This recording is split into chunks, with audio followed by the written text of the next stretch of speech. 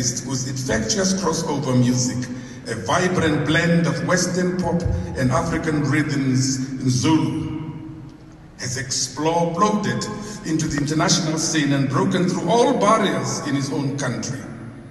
In France, where he enjoys a massive following, he's referred to as Le Zulu Blanc, which means just white Zulu, which I would have preferred an African.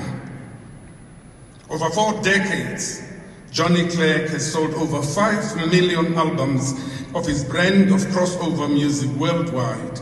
He has vowed to vast audiences with his audacious live shows and won a number of national and international awards for his music and for his outspoken views on apartheid.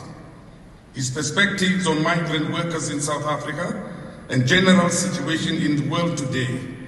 Johnny Clegg's history.